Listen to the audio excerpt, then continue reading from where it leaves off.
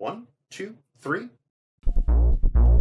I'm Microsoft teaming with Microsoft Teams. I'm learning and dreaming with Microsoft Teams. The hub and the teamwork of Microsoft 365 in these quarantine times. I'm Microsoft teaming with Microsoft Teams. Yeah, with Microsoft Teams. Hey, everybody. Welcome to another episode of Inside Microsoft Teams. I'm your host, Stephen Rose, and this is episode 502, where we will talk about reducing complexity and improving productivity with our guest today, Kent State University.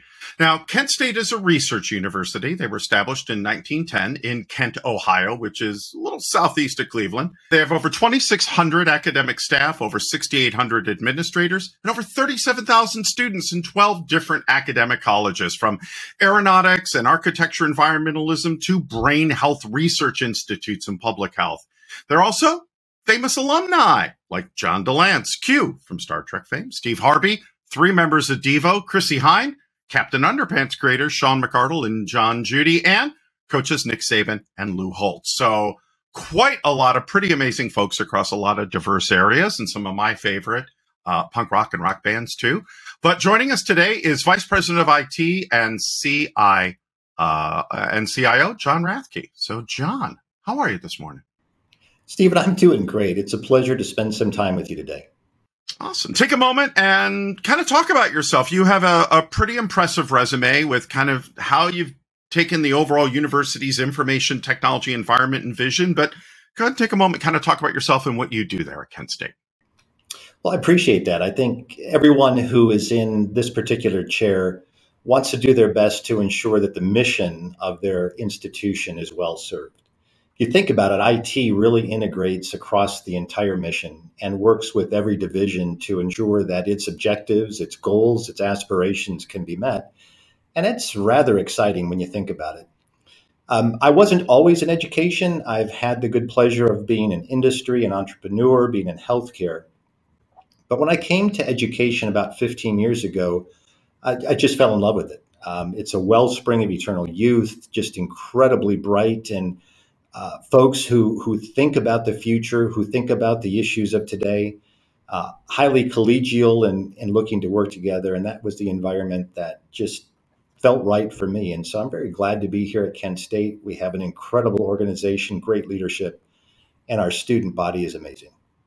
Awesome. So as we were talking about a few specifics, and there were 4 areas that as we were talking about Kent State and what they're doing before we even got into teams, that there were 4 kind of key tenets that you really wanted to bring into the role and bring to Kent State. And that was, first and foremost, focusing on students via access to education and completion. Number 2 was to create the best experience possible, reduce complexity, improve productivity, and finally to extend communication to collaborate and especially into learning environments. So talk a little bit about how did you do that? How do you reduce complexity, and how do you make sure that what is a great experience for one person can be a good experience for somebody else who has a totally different perspective on what that is? You ask maybe the hardest question right out of the gate, Stephen, but I love it. That's right? the purpose. Yes. One of the tenets of the approach that we have is that we really desire to provide an incredible digital experience. But experience isn't measured by our own standards. It's really measured by those that we serve. And so in order to get to that level or that point, Stephen, what we need to do is listen first. We really need to understand, what are people trying to do? Where are their pain points? What are the opportunities that they see? And how can we create consistency so that the complexity of an organization like Kent State, or quite frankly, any organization of any size, how can we reduce that complexity so that there isn't time lost, there's actually value gained? Right. That doesn't happen overnight. That happens because we have a great team who is listening and working together to identify those areas that we can improve, so that the digital experience is consistent. It's available 24/7 by 365, no matter your geographic location. And it's personalized to understand who you are, your role, the time of year, the sort of things that you may need to do. And that's kind of our focus, right? How do we put the student at the centerpiece to ensure that we're doing everything we can to help them move from their communities through our university, access to completion, and then enjoying industry in their career and stay with them as their skills mature and as they have need to continue to advance in their careers. Now that's a lot, and that's hard enough to do as it is, but with COVID, that's going to just magnify and intensify that. So let's talk a little bit about, first of all, pre-COVID, you decided to reduce some of that complexity by bringing out Teams for phone and, because phone and email alone provides a lot. So what were some of the lessons learned? You rolled out Teams, and I know there were a few things that, IT efforts have to be top down and some change campaigns. So let's talk about that before we get into how you're using it now and how you've used that to achieve those goals that we just talked about. Yeah. So, Stephen, I think maybe just to kind of level set on, please, why choose Teams? Well, Teams on its own is a fantastic environment, a fantastic platform. But what Teams has the advantage of that other platforms don't is integration with the way we do work, right? The things that we need to be productive and the way we approach things. If we're going to reduce complexity, one way to reduce complexity is to reduce your portfolio. Mm-hmm. Think about this for a second from just a toolbox perspective. How many screwdrivers do you actually need in the toolbox? You really need the ones that are important. And so working with my leadership team, I said, look, let's go ahead and think about those things that can be the most valuable to us in the way we work. We need to be able to communicate with each other. We need to be able to collaborate. We need to be able to ideate. We need to be able to learn and continue to grow and foster ways in which we engage others across our division and across campus. So we made some decisions. We're simply going to use one of the great tools that we have, and that is Teams, because it extends itself very, very well. So as we moved into the Teams environment, we recognized that it really fulfilled 4 or 5 other tools that we had. And so we collapsed those tools out of our portfolio. And by bringing more people into the environment and their ideas on how to use the tools, we found that we were enhancing and extending the use of Teams almost immediately. Let me stop you there. Let me ask you something. Because when you remove tools, some people go, wait a minute, I use that tool every day. What do you mean the tool you're going to give me is just as good? How do you deal with that? By asking questions, actually. And the questions were, well, what about that tool that we are potentially deprecating? What about that tool that you really liked? Right. What was the function you were trying to use it for? How might we do that in Teams? Let's give Teams a try. Tell me what your feedback is on Teams. So initially, there was no mandate. Initially, It was, we really want to identify how this tool could be the tool of the future for us. And that, we were certainly prepared to say we're all going to use it, but we introduced it as the tool of choice. We listened to feedback. We had a few early adopters who became subject matter experts, if you will. They were the champions of how to use it. They researched things. They explored things on their own. And then we taught each other the lessons that we were learning. Hey, did you know you could do this? Hey, did you understand this? And then did you know you could integrate that? So we created a community of practice around the use of Teams within our own division.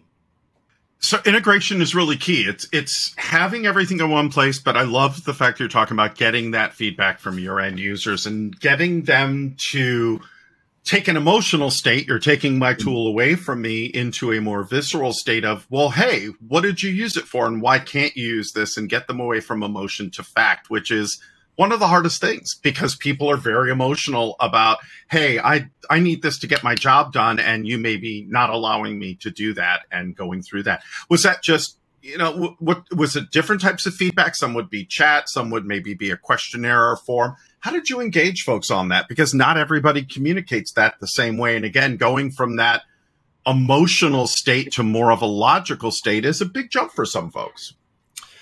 I think one of the ways, Stephen, that feedback came back to me was one, I was directly engaged with my division. I have a conversation cafe monthly, and it's a drop-in meeting where anybody can come into the room where I'm at.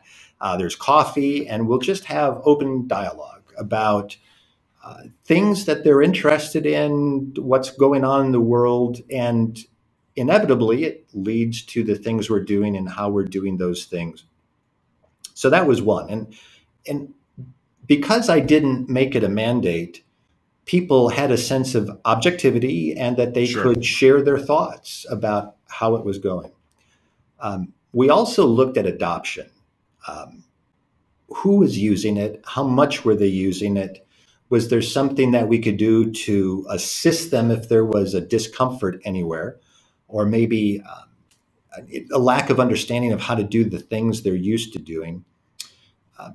So it's, not only did we listen at the beginning, we really wanted to listen throughout, and we all grew as a result of that as well.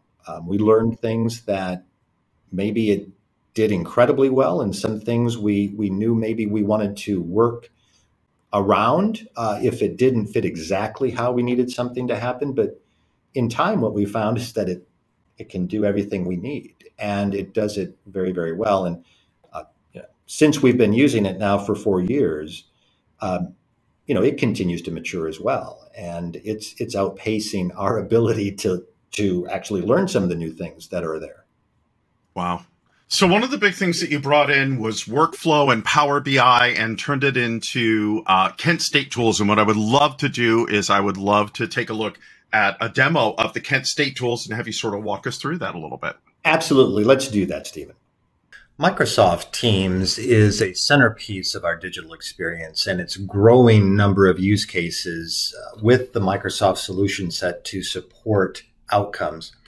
One of the areas that I'd like to share with you is that of collaboration and one way in which we collaborate. And I've chosen a governance site to support that. Of course, as we build agendas, everybody's familiar with using common tools for that.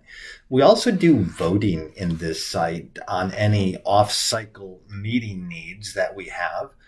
We can put the issue in front of the membership and identify how they might feel about it so that they can support a direction forward prior to having to meet. We also do a fair amount as it relates to metrics so that we can determine how we're doing against our stated purpose of prioritization. In this case, looking at projects and estimated hours and actual hours to keep us on target. But one area I'd also like to share with you is how we're supporting information around subdomains. And this is interesting because of how it integrates Power BI into Teams. Now, what you're seeing here actually is a Power BI application demonstrating how structured and unstructured data can come together in a very visual way to represent a living document, if you will, in support. We can identify who's involved in the Data Governance Council, members from different teams and their role. We also have data classification standards with definitions to help us identify those data attributes that would find themselves in one of those categorizations. And our data dictionary helps us with terms that are unique so that each of those terms, when used, is used in a very common way and is traceable from point of origin through transaction to reporting. And our data usage guideline demonstrates to us the data type and how it might be identified within where it's permitted, where it's not permitted. And then if we have any questions about how to handle something, we have a flow chart that helps all of our community navigate that territory. So very interesting use of integrating Teams as the central point of hub for collaboration and communication, but in that case, Power BI to demonstrate an outcome. We also have some very interesting forms of automation that we're doing from within Teams. And I'd like to give you an example of one that actually is being developed by our students. And this is a student-led initiative from our Digital Leadership Academy. And our Digital Leadership Academy are teams of students that work together under a mentor of our team to solve problems. They're highly collaborative teams, usually doesn't involve all the same skill in a team. For instance, we could have project managers, communications, functional requirements, documentation, development, etc. But in this particular case, we worked with a division where they were doing things very, very manually, and it took them way too long to accomplish simple tasks for a simple project management system. And we automated this particular process for them, first of all, by listening to what they wanted to do and then identifying tools that our students could integrate in order to create a very automated and a process. So in this case, we used Forms, which integrates into Planner, which provides information back into SharePoint and then Power BI to automate outcomes. And let me give you an example of this. So first is an intake form, and I won't go through this entire thing, but it's a way for somebody to come in and say, hey, look, I have a request, I want to do something, and they go forward with that. From the intake form, they take a look at the marketing requests to say, okay, these new requests have come in, and this is a planner board. And then an individual can click on something that needs to be triaged. All of the information from that form is populated automatically into a planner tab, including any attachments that may have been included and uploaded using the form. Of course, this can be commented. And then this is then triaged and it goes to a particular group to handle. So at any given time, individuals can come into the reporting side and see that there is work that's been done and work that needs to be done. This is a very interesting project led by students using all Microsoft tools with Teams as the hub. This saved over 200 hours a year of labor. And what's interesting also is the triage went from a 2-day process to being done in just minutes. So very, very valuable using Microsoft Teams in this particular way. Another way that we use Teams is to recognize our staff and to support our community. We have a number of ways in which our team stays connected and belongs within the division. Just keep on doing IT. People post different things. But we also have an employee recognition component in here that is open to the entire campus. And so if we go to news and announcements, this is actually a SharePoint site that is leveraged within Teams. This SharePoint site is a way to get at a whole bunch of different information about IT, but one of those is an employee recognition program where somebody can look at the different ways to recognize somebody. And notice it's personalized, comes in here. We use forms that's embedded, submit that information.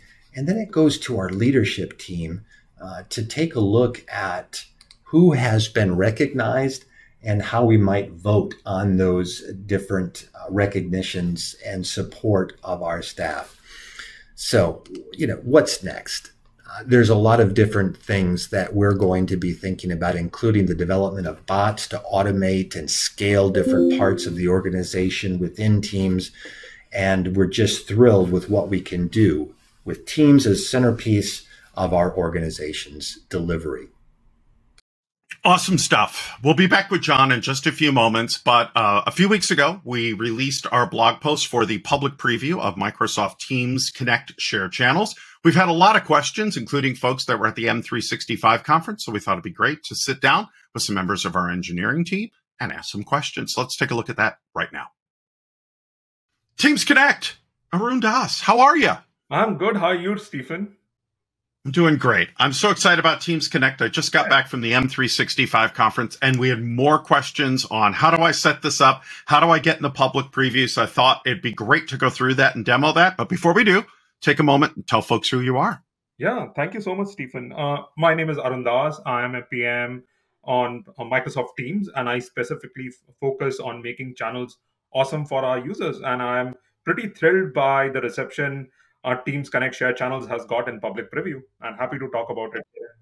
Let's explain what it is. So you can add a guest to your tenant, but we really feel that Teams Connect is the best way to work with people both inside and outside of your org. Now, let me see if I have this right. So we can create a team, and then we create a channel within the team known as a shared channel that we can invite people both inside and outside of our company. And it creates a sandbox for everything that we're working on, and it's only shared within that shared channel. Is that about right? Yeah, absolutely. And let me talk about the whole idea of Teams Connect Share. Yeah, please dig in. Right? Yeah. So if you look at channels are where our customers do work. And our vision is to transform these channels to be open, collaborative workspaces where people across team and organizational boundaries can come, thrive, and work together, right? So we've obsessed over solving the friction points in the experience of collaborating externally and worked with our customers and partners to iterate over the complete end user and admin experience. So we went back to the drawing board, we talked to our partners in Azure AD, and fundamentally rethought the collaboration, right? So there were a bunch of innovations on user identity model, the tenant trust model, and the channel membership model. And thanks to all the great work that team has done, now shared channels can be shared with pretty much any team within your organization or outside your organization, and those members have access to that channel.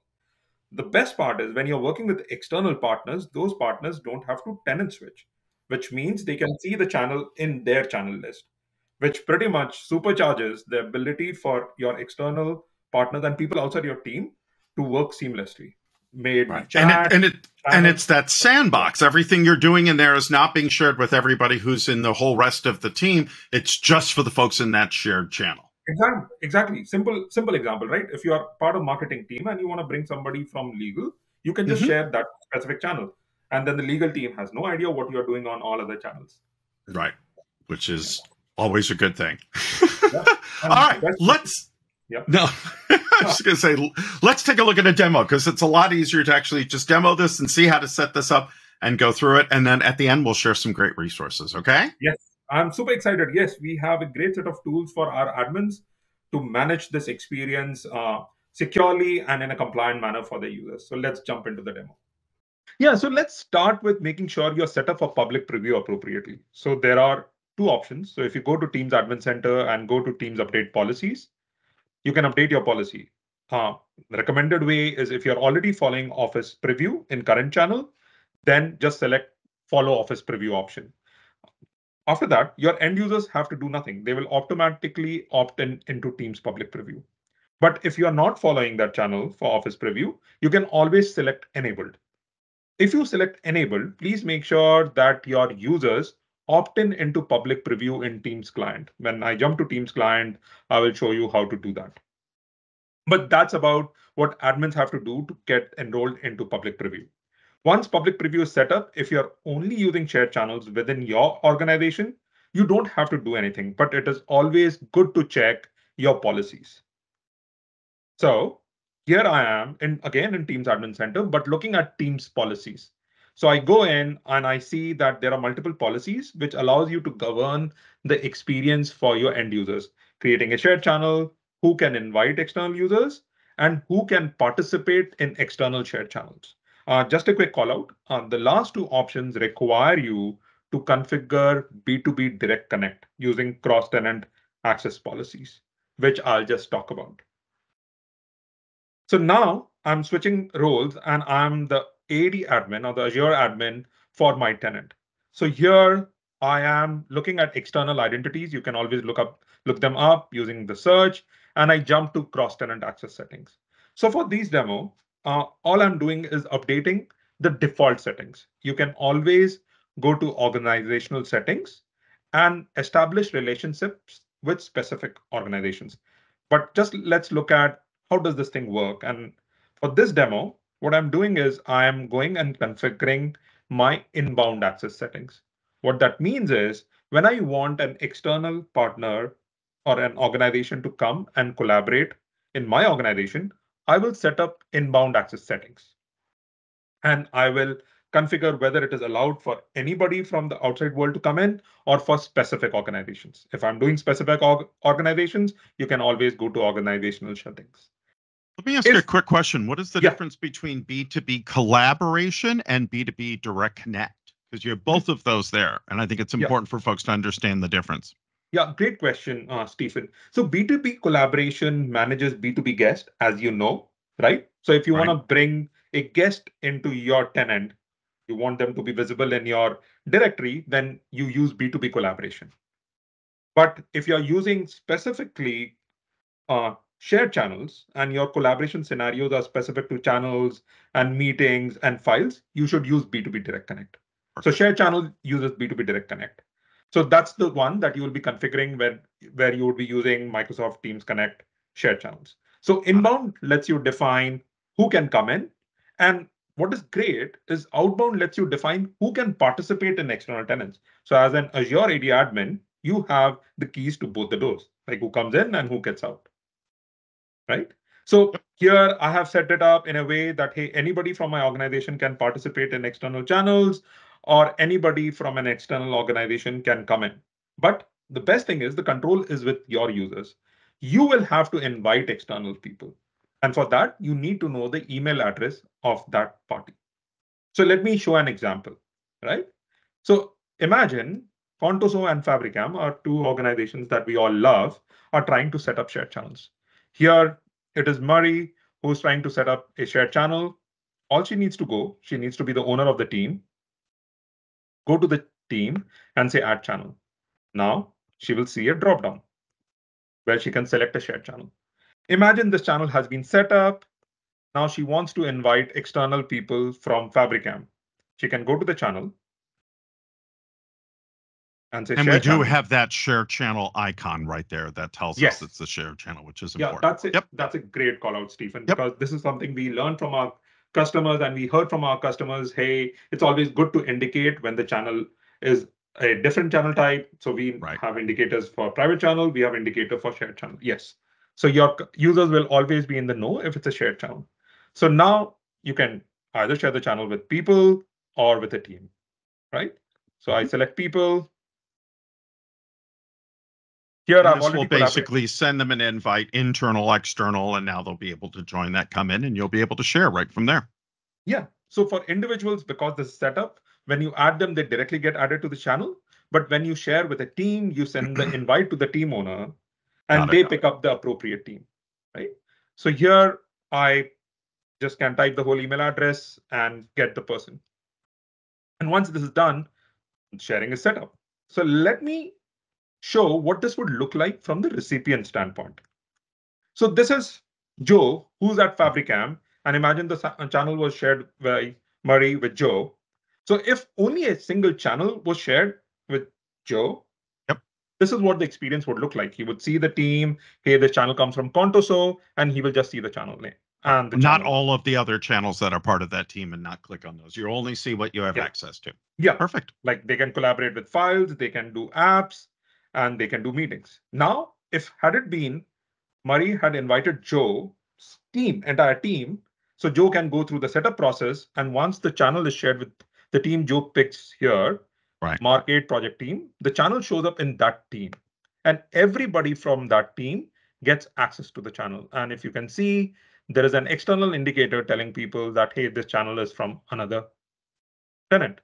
Right. But And we the also channel showed see, up. Yeah. see the share icon next to the name and up in the Yeah. top right-hand corner as Yeah. well. Yeah. And the similar experience. So it's pretty much either you're working within the tenant or across tenant, the experience is pretty seamless.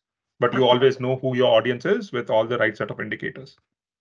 Great stuff, Arun. I really appreciate this. Now, you've got a bunch of blogs and resources. We're going to put those all up on the screen, but what is your kind of final thought for Teams Connect? Who should really say, hey, we should start playing with this today? Yeah, in fact, when we built Teams Connect shared channels, we built it with vision for all our customers. Like anytime you need to collaborate with people who are outside your team boundary, irrespective of whether they are part of your organization or not, Teams Connect shared channels will serve its purpose by helping you collaborate more seamlessly and with far more efficiency. Awesome. Check out these great resources. Arun, thanks for taking time today, and we're going to get back to our episode. Thanks so much. Thank you. Thank you so much, Stephen, for having me. Awesome stuff from Arun and our engineering team. And I want to remind folks on April 26th of our Microsoft Tech Community Live event, where you'll get a chance to ask more questions. Now, John, thanks again for being with us. Question, what's next for Kent State? You're doing some really cool stuff with virtual reality and a lot of stuff. What are some of the things that you're most excited about or going to be bringing to students there on campus?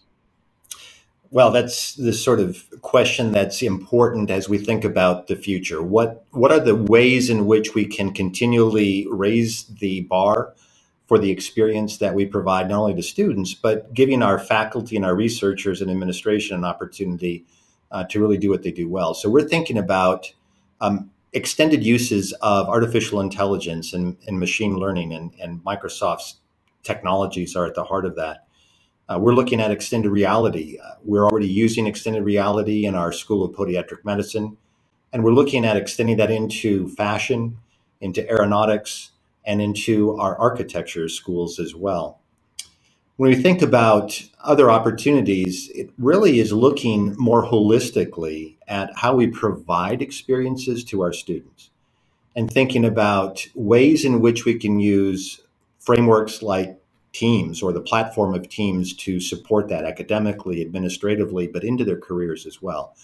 So we're looking at a lot of different ways to do that, automating where we can and providing additional value that we hear our constituents need. Let's share out some really great links. So Kent State University's Brain Health Research Institute at kent.edu/brainhealth, their Design Innovation School at kent.edu/design innovation, and we saw some great stuff with the Kent State University tool they're using, which is powered by Power BI and Forms. And if you'd like to do more of that for your own company, come to Build, May 24th through 26th. Registration begins late April at mybuild.microsoft.com. And of course, if you love coffee, join us for our next episode featuring the Clifton Coffee Roasters from the UK. That'll be on May 5th. So lots of great stuff. Check out Kent University. And John, I want to thank you so much for being on our show today. Well, Stephen, it was my pleasure. And absolutely, I would welcome the conversation and just share where we are and where we're headed. Absolutely. All right, everybody. Thanks again for joining us. Have a great week, and we'll see you on the next episode of Inside Microsoft Teams.